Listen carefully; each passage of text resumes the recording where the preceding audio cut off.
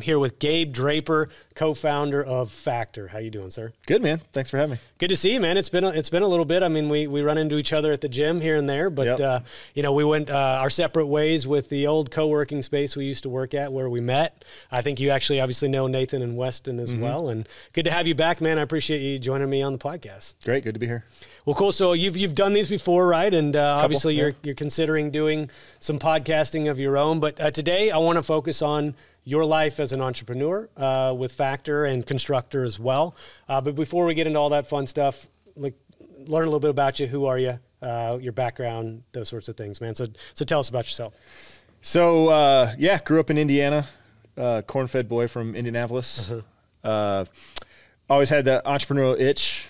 I don't know, you call it nonconformist or whatnot. Like school was a struggle, following the rules at, you know, some early jobs were a struggle. Obeying orders that didn't make sense to me was a struggle. So I kind of, at an early age, probably 13 or 14, realized like, all right, I want to have my own business someday. So went to Baylor University for college, studied entrepreneurship.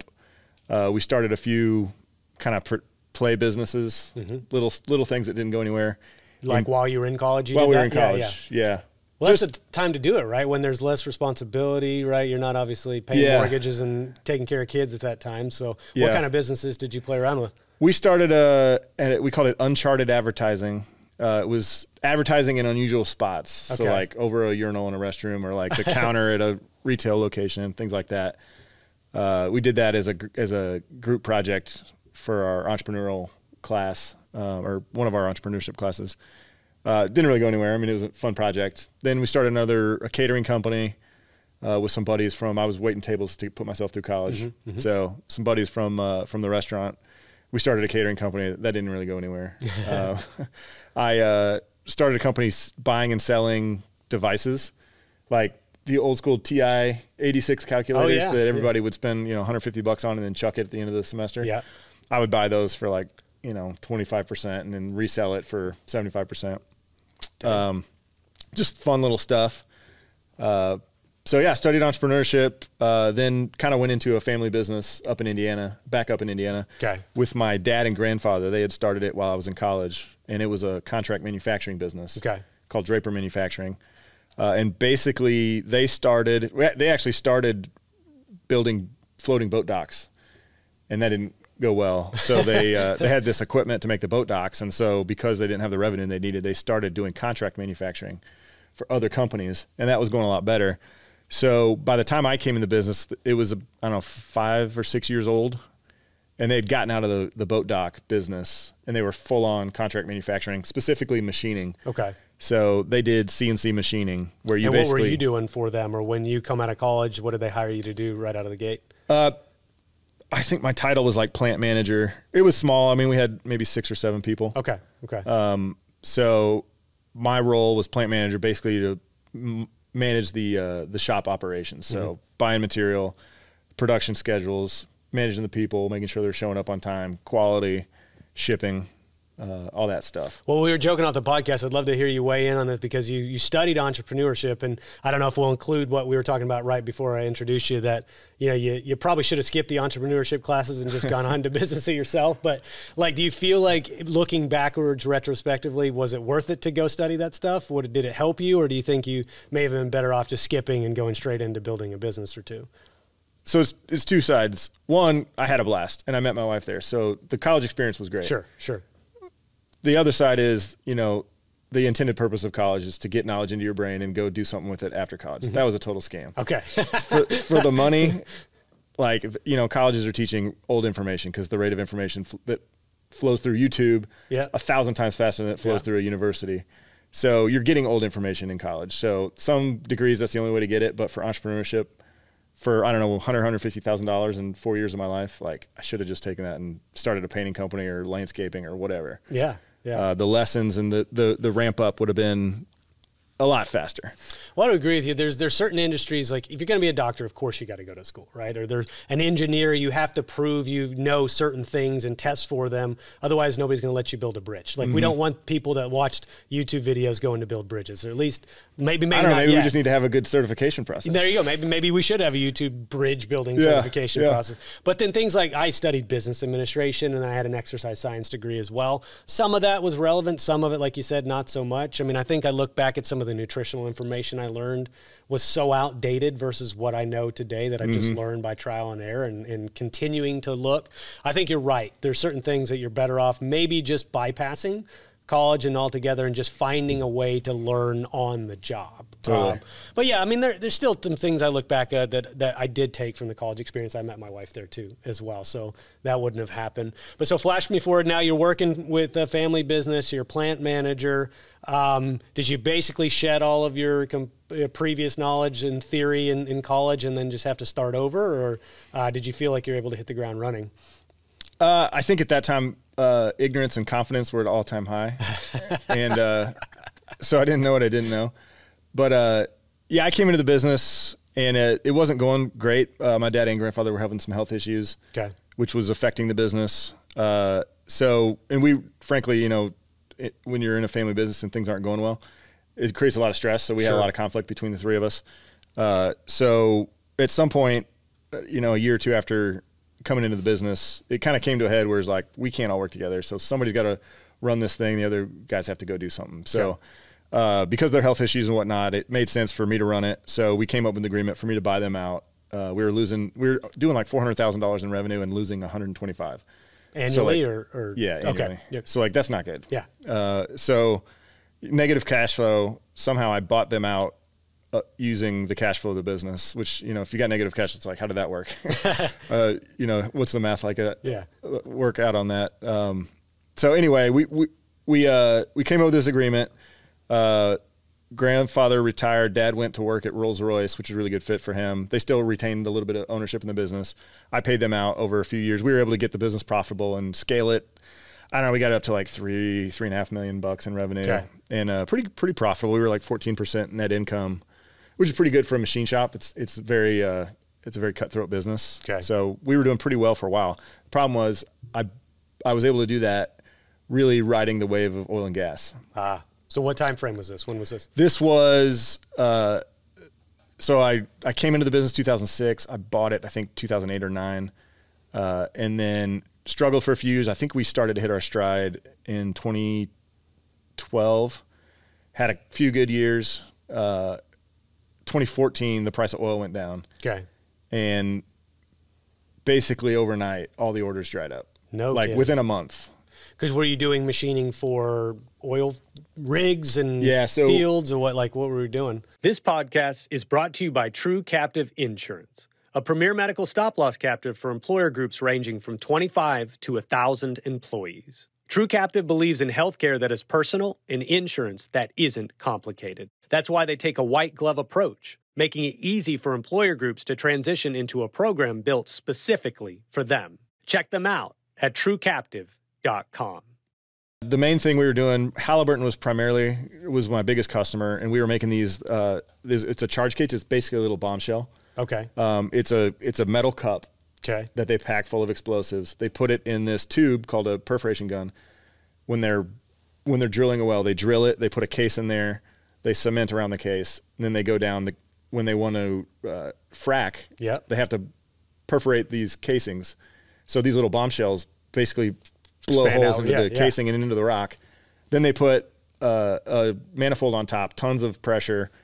It opens up the cracks, fractures the cracks, hence fracking. Then they pump basically like sandy water down into the cracks. The sand goes into the cracks. When the pressure goes away, the sand holds open the cracks. And so your surface area is like exponentially greater. So that's why fracking is really economically viable, because it just increases the production of a well. So anyway, obviously fracking was booming and still is to some degree, but for a machine shop, they order parts in high quantities. They don't care about price. They only care about delivery. They blow them up and then they want more. And like, it's not about like, like where we weren't quoting on price. It was basically like, how quickly can you get those to me? So it's just speed. So. Speed. Yeah. So then when the price of oil dropped, what did that mean specifically to your business that all of a sudden now, you said the orders dried up? Yeah. And then are you sitting on a bunch of inventory then at that point, or what was the challenge there? I mean, they were good. Halliburton in particular was pretty fair, even though they put us out of business. They honored all their purchase orders. They took all the inventory. They paid us. Like an unscrupulous customer could have just, walked. Yeah. And it's like, sue us, we're Halliburton, whatever. Yeah, they didn't do that, so they were fair to me. But that overnight, basically, that shut down your business? Pretty much. It was 72% of my revenue. Okay. The other 28%, we were working on diversifying because it's like there's a boneyard of companies that have gone out of business riding the oil and gas waves. Mm-hmm. So it's not a secret that happens. The big thing was when I bought it, we didn't have the revenue to cover our overhead to be profitable. So the tiger that was chasing me was profitability. Mm-hmm. So we needed volume to get that. So we got that in oil and gas. The second tiger behind the first tiger was diversifying away from oil and gas. Okay. And we were, running pretty fast away from that tiger, but it caught up to us. So 72% of my revenue basically went away in a month. Jeez.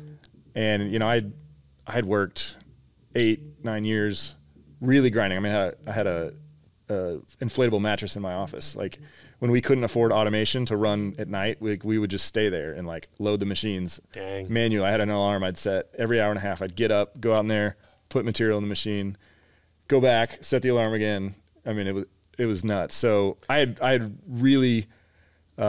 So I think you did that before Elon Musk did it, before it was cool to sleep in your office and I remember there's like famously people joke about him like having a couch in his office and basically working 20 hours a day, and you were doing that because you had to. But so not for effort, right? Effort wasn't the issue. It was you couldn't diversify fast enough. So yep. So what ultimately was when you look up and go, I got to turn the lights off? Like, was there a day that you knew it was kind of over at that point, or what? Yeah, I mean, when 72% of your revenue goes away, like. But was it that day, or did you think you might be able to dig yourself out of it? If you could diversify. I think I took enough? a week or two to like think through like what could we do. Yeah. But because I had spent so much time and energy, I didn't have maybe we could have like gone back and shrunk down and started over, but like I was zapped. Like the contract manufacturing is really tough. Machining is like the toughest of the tough, and like I was just zapped. And I had, my son was on the way at that point, and I was like, I don't have the energy to rebuild this business. Yeah. So maybe we could have done that, but maybe after a few weeks, I looked, saw what else could we do? Talk to some customers. Do you have anything that could make up for this? And it was pretty clear there were no good options that I wanted to pursue. So yeah, we made the decision. Told all our guys, hey, give us your resume. I put them in a zip drive, sent them to a bunch of my buddies. The blessing was, I think they all got jobs right away. I don't know if anybody missed a paycheck. That's awesome. So that was really fortunate. And then on the other side of this, so you shared the story before, and I want to make sure I'm connecting the dots. Is this when you went through a bankruptcy? Is this from the result of the business, or was that a separate story? Yeah, totally. No, it was definitely that. Okay. So financially, right? Like you rode this wave, right? And you guys were doing pretty well. You took over the business. You had it stabilized. You grew the revenue. You were somewhat profitable, but like you said, there's a couple tigers chasing you. One of them got you. So walk me through now the sunsetting of a business and going through that. Like, what's that like emotionally? And then what's that like from, just an economic standpoint, trying to dig yourself out of a hole like that? During it wasn't fun. I mean, it was kind of the worst nightmare situation. Like, when you're trying to start a business, you're always kind of worried, like, what if I fail? Yeah. For a bunch of reasons, financially, your ego, your future, what are people going to think of me, all that stuff.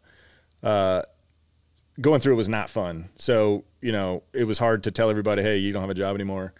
It was hard to tell investors, hey, we're shutting down. You're not getting any return on your money, or you're not getting more return on your money. It was hard to go to all of our vendors and stuff, say, hey, we're shutting down and I can't pay you. Yeah. I can give you X if you'll cancel the rest. And so we went through that. I think we decided to shut down in March of 2015. And then we had about 6 months where we were winding down, finishing out orders, selling off some equipment. We had an auction in August. where that was kind of like the last nail in the coffin of the business. So once all the equipment was sold and gone, you know, gave the keys back to the landlord, and we were done at that point. So yeah, it was gut wrenching. Yeah. So, you know, my income got turned off right away. We ended up selling our house just to stay afloat. Yep.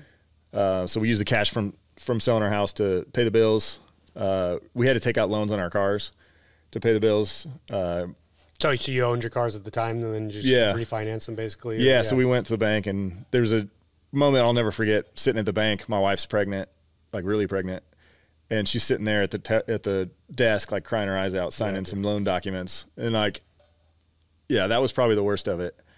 But still got her. So she stuck around. I was gonna say amazing for you know, that the lowest of the low, right, of y'all's lives, right, to band together. I'm sure this sort of reinforced the commitment that you had for each other. Obviously you got a child on the way. So it's like there is no choice but to pick ourselves up from that. So I mean, that's amazing. But like, as you're going through that, all of the, you know, I'm sure it's like almost like the loss of a loved one, right? Or, you know, just the emotional journey, going through the different stages of loss and all those things. But then you get these loans, you get your bills paid off, you have to mortgage the house. Where do you go next? Like, what's the next step? Did you have an idea of what you wanted to do next? I mean, because you're probably at a point where I got to figure something out, right? Like, and right away. So what did you end up doing? Like, what was the next step for you? So, yeah, it was a big question mark. I think my son was born, he's born July 18th. I think we had our auction on like August 8th or something like that. So, you know, had this newborn come in. We were going to sell our house, moving into like not a studio, but almost a studio apartment. So it was kind of like, what am I going to do? I mean, we had some cash from the house and the cars and stuff, but no income. Yeah. So I had 12 things. A few were jobs. I had a couple businesses I was looking at buying, but I didn't have any money. And a buddy of mine, Caleb, we met at our church in our life group. And so we were buddies. He was in the industry. And a few years prior to me going out of business, we had started this thing we called the Manufacturers Referral Network. Okay. Basically just like structured networking for industrial salespeople. So we had started that. We were charging some money for it. It was, I don't know, we were like 20 to 40 grand a year in revenue. So it was like, it wasn't livable, but it was like something. Something, yeah. So when we were winding down, I had more time on my hands. So I just focused on that, interviewed, tried to figure out what was next. And during that time frame, that shot up. I think we got it up to, I don't know, I don't remember what it was, maybe 100 grand a year by the end of 2015. So, it was on a good path. And I was like, all the other stuff fell off. The interviews didn't go well. Some of the things I was chasing didn't go anywhere. So by the end of 2015, it was like, all right, this is what I'm doing. I'm just going to focus on this. Did you, because you recognized the opportunity, or because it was already sort of in motion and you felt like you could pick it up and intensively focus on it and build it to be something bigger? Like, what was it about that decision of that thing that you thought you take a hold of and pursue? Yeah, it wasn't really any grandiose thought. It was more like cash flow. Cash flow. I've talked to a lot of entrepreneurs, like I was telling you, and sometimes it's like you have this amazing, innovative idea, you have this epiphany. I've had one guy call it his flux capacitor moment, and then sometimes it's like, well, this thing was working, and I figured I could go do it. And it was like that. That's literally the decision-making process that happened.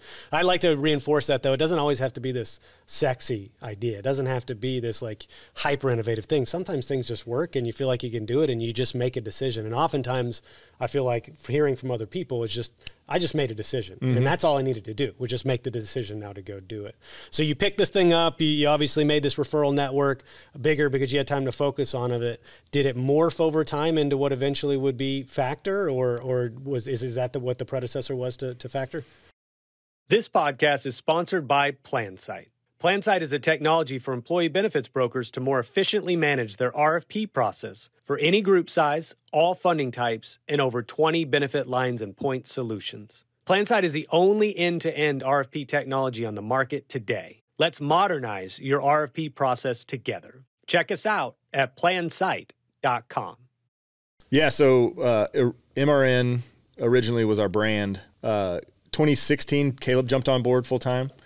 And we quickly realized that our business wasn't scalable. So, we had another kind of, what are we going to do kind of moment. We listed out a whole bunch of stuff we thought we could do. We basically, our R&D process was, let's pray over this list and ask God what should we do with our talents and our time, and then let's just talk to people and like try to sell it. And so most of the stuff like didn't go anywhere, but we had this one, which was basically what we still do today, outsourced prospecting, where basically we just hunt for customers on contract for other shops. Okay. So I think within a month we had 4 people willing to pay us a retainer to basically make cold calls for their business. Were you a natural, or did you have a skill set at cold calling? I mean, I'd done it a lot for my shop. Okay. And Caleb's a pro salesman, so like he was a pro and I was a novice. But again, like necessity is the mother of invention. Hey, absolutely, man. And like we had a tiger chasing us. Like we didn't have enough money coming in to pay our bills. So we were down. We were like, hey, let's figure it out. So we got super scrappy. We started out literally going to the library and buying free data from the library. And you can only export like 200 records at a time. And there's like, now we have like 20 million records. So 200 at a time, that's not really realistic. But anyway, we're super scrappy going there. Then the data at the library is like not good. It's like the library wouldn't be my first place to go mine leads from. Yeah, the restaurant sends their week-old bread to the soup kitchens. Like it's the soup kitchen bread. Okay, because it's old and stale. Anyway, we took that. But did you generate any business out of those? Library leads. Okay. Yeah. I mean, bad data is kind of like bad gas. It's like it might still run, but it's inefficient. Yeah. Okay. But yeah, we just got scrappy. We were just making tons and tons of cold calls. And that worked. And then, over time we got better data.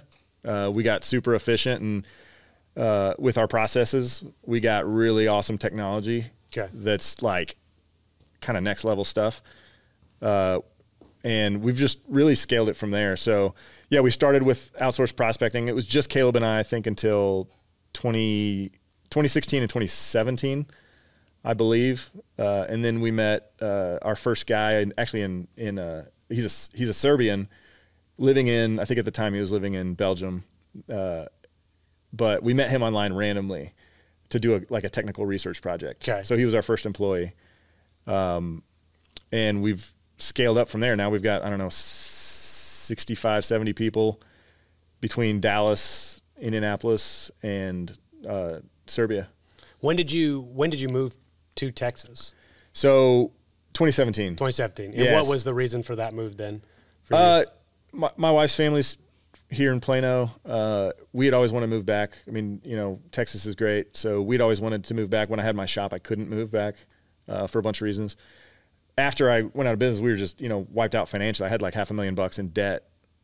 So for a few years, it was like we were like flopping like a fish on a dock financially. Yeah. We didn't actually file bankruptcy, but we were like flat broke. We were bankrupt effectively. So it took a few years to heal up financially where we could actually afford to leave. It's a big hole, man. Yeah. So 2017, we felt like we could do it. So we just kind of pulled the trigger and moved to Frisco. Nice, man. Well, so let's, this feels like a good segue into Factur, the business. We've talked about it. We've used obviously the nomenclature, and then constructor I want to hear about as well. But why don't you just explain fully what Factur is, who you serve, those types of things. So the brand Factur is the middle of the word manufacturing. So all our customer base is made up of what we call industrial suppliers. So there's all these OEMs that make the products that we all use, and then we usually know the brands that make those: Ford, GM, Pfizer, all these well-known brands. They all have a supplier base. That supplier base is our customer base. Okay. We help them get into more logos, more OEMs, more manufacturers. So you're using an example of like a plastic manufacturing company that's down the road that I'm, probably haven't seen the building, but like you said, I might notice it now that you mention it. So that type of entity that's not a household name, but obviously manufactures for a supply chain upwards for a brand name like a Kellogg's or a Ford or something. So those people are really your customer base. Yep. And so what is the value that you now are bringing to those people? Our mission as a company is to help them grow. So we do that by helping them find new customers, diversifying their customer and industry base, and getting a more profitable mix of work. Most of these suppliers are founded, owned, and run by engineers. Okay. And they're brilliant. They're awesome people. It's super fun working with them. Most of the time, not always, sales and marketing is not their deal. Yeah. Like that's not what they're wired to do. So we created services where we can just bolt onto their business as a part of their team.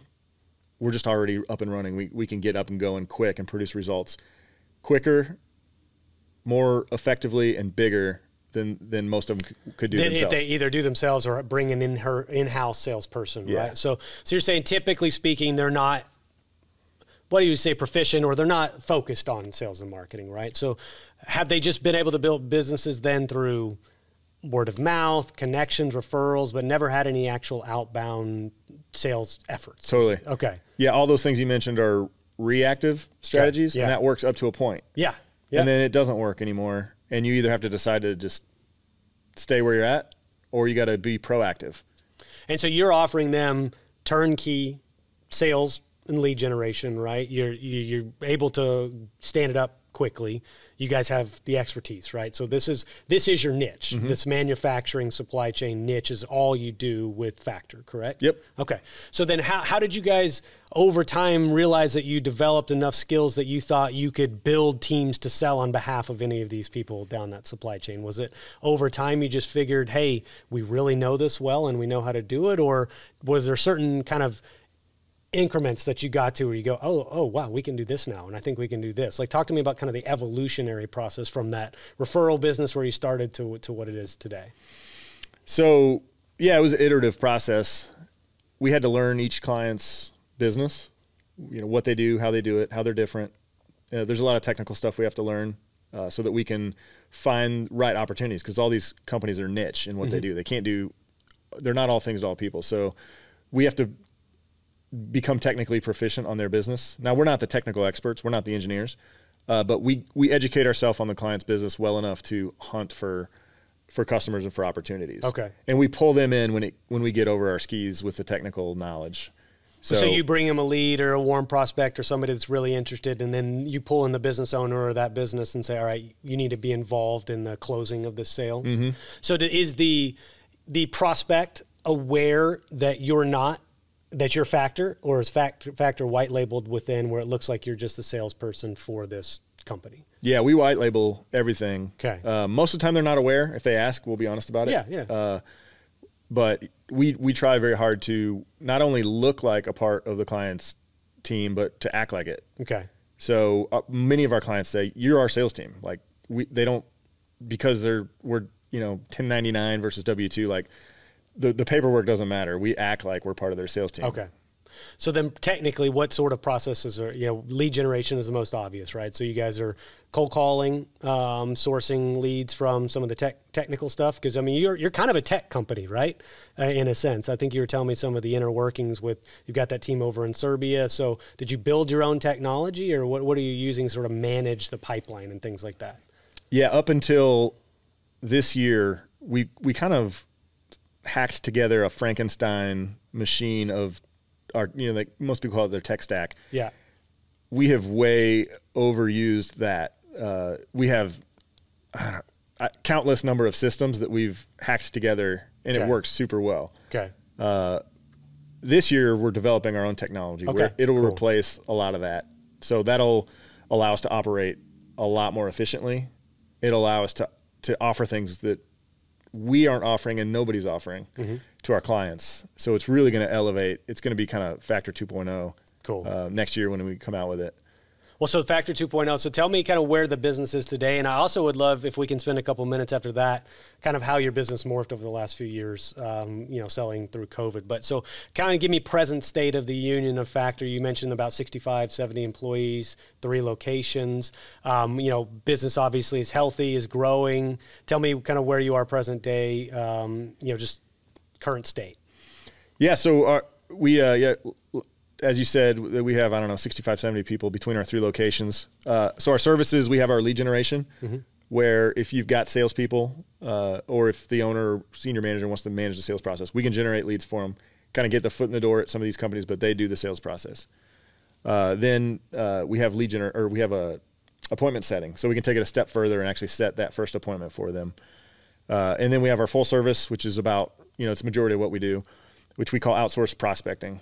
And so it's full funnel. We take it all the way up to that first qualified quote. Okay.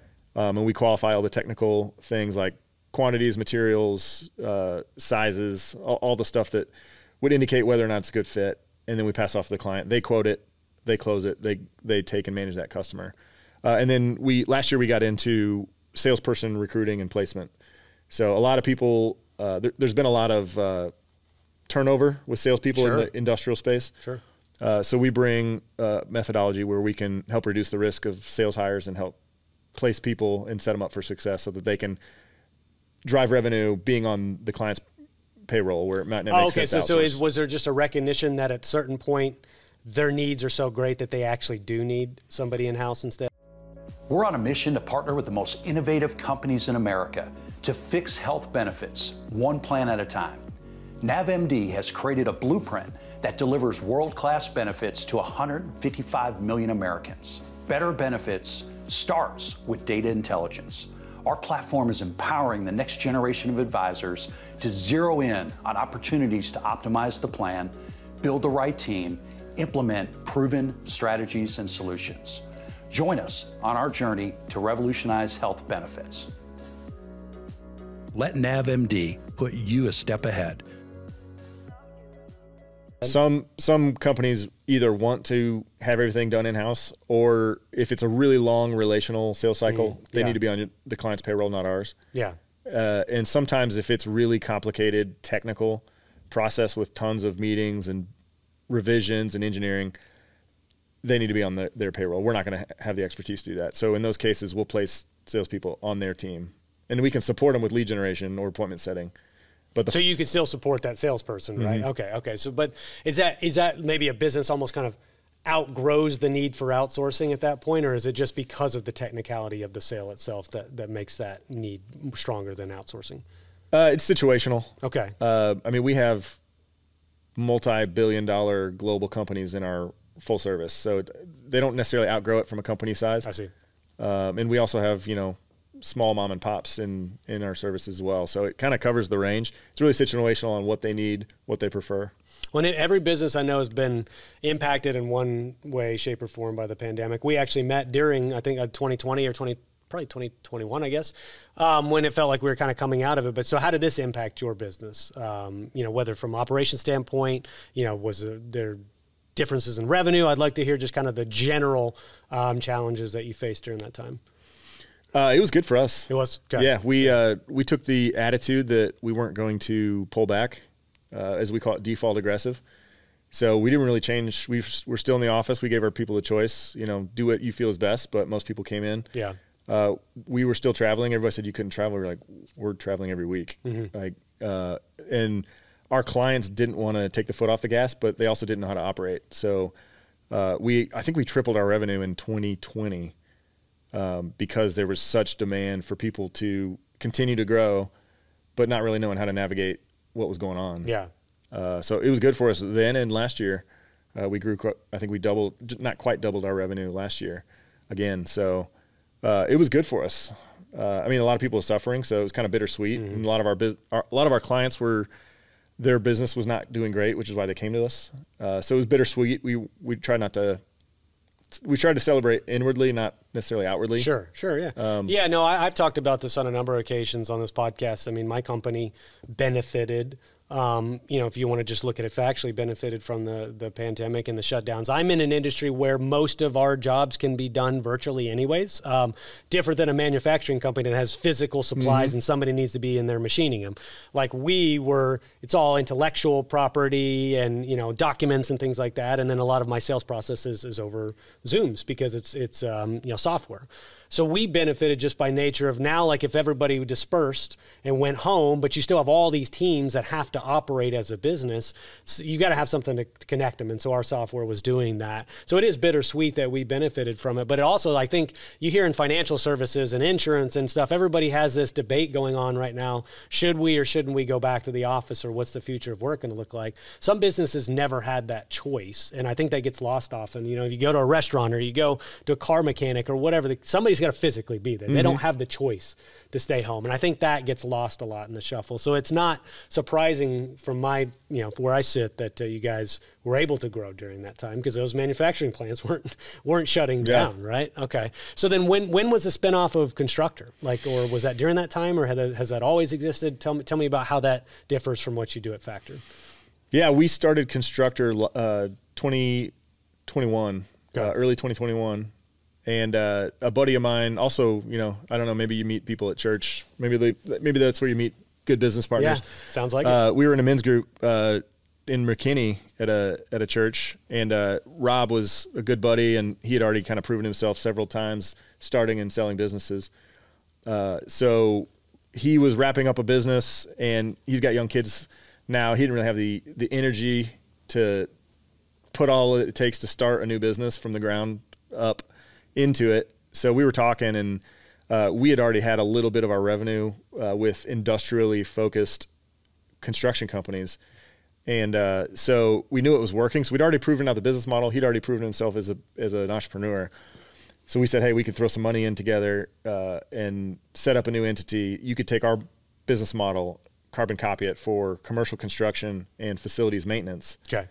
And so we did that early last year, and it's gone great. Sweet. So he's built out an awesome team.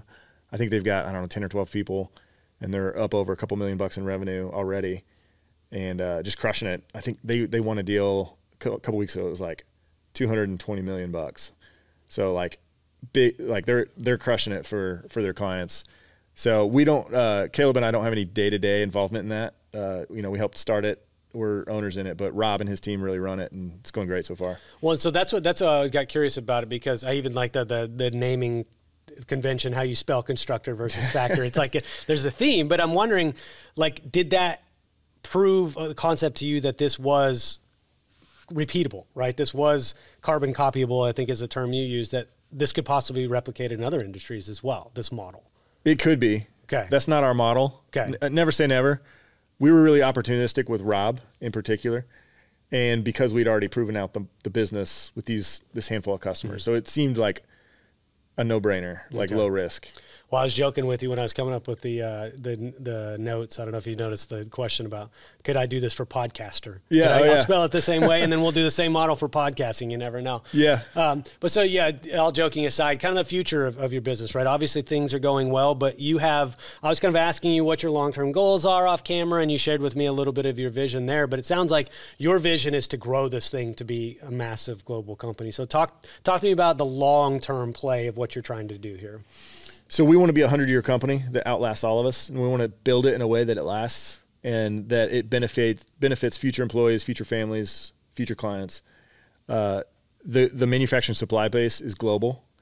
Very few people are focused on helping these types of companies, and there's a huge need. So we aspire to be a global company that helps every single supplier out there that needs help growing their business. Mm-hmm. And I don't see any reason why we can't, other than we just don't rise to the occasion. Yeah, yeah. Well, you tell me you want to do this for another 40 years, right? I mean, yeah, God willing, if I've got that much time. Yeah, well, I hope so too, man. I think you will. I know you take good care of yourself. We didn't get to talk about cycling too much, but we'll have to do that next time. So, but the long-term vision, the 100-year company, I've heard that term used. I think I came from a company, Sun Life, which, they consider themselves a 100-year company. They're a very, very old company.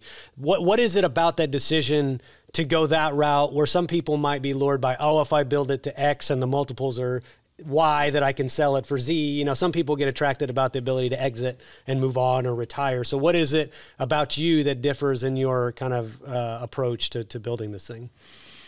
I think I get really excited about a really long-term vision, because over that long of a time span, you can accomplish so much. Mm-hmm. And that really excites me. And I think that benefits everybody who's at stake, internally and externally.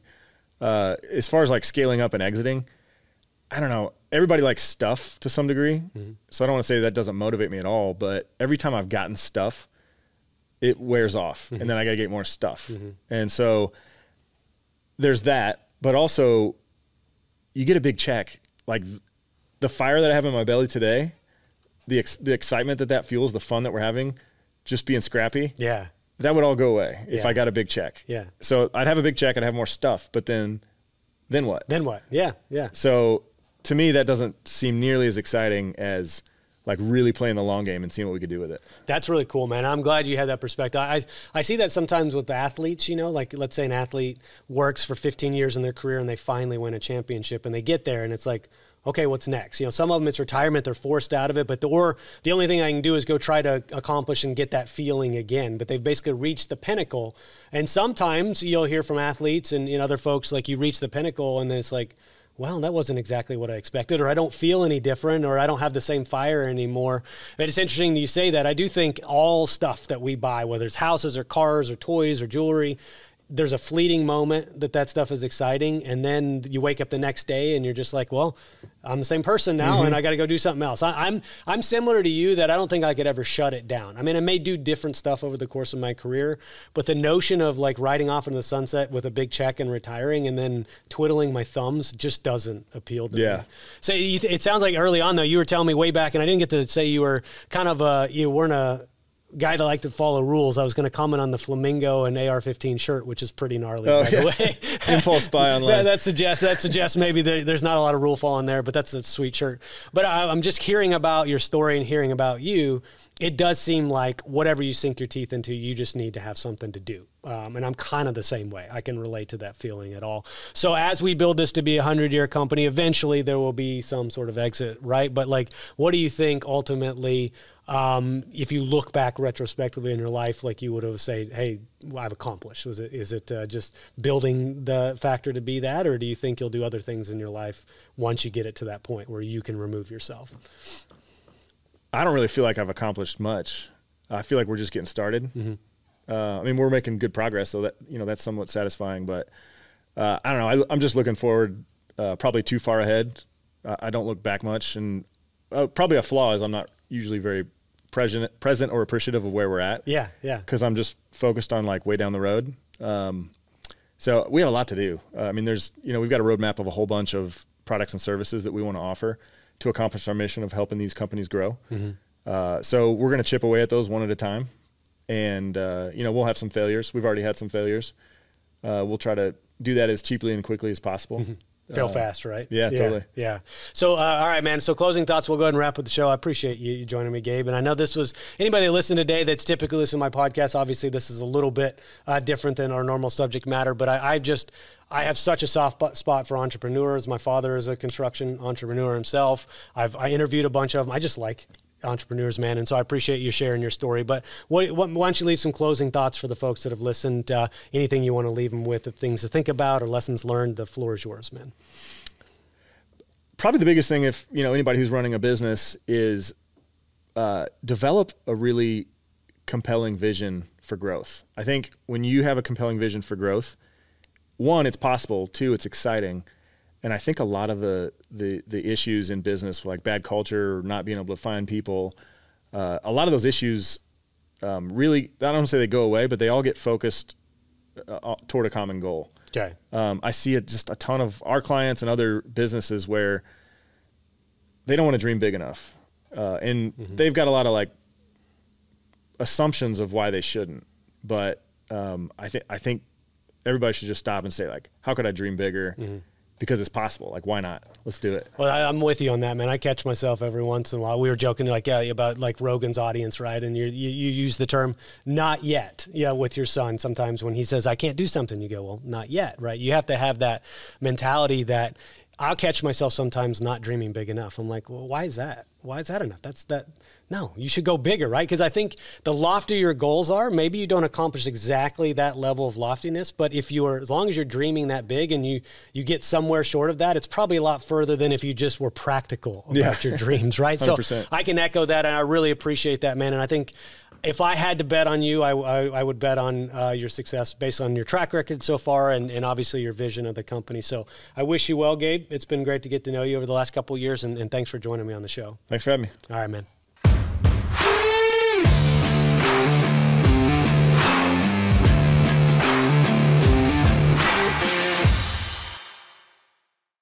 True Captive believes in healthcare that is personal and insurance that isn't complicated. Check them out at truecaptive.com.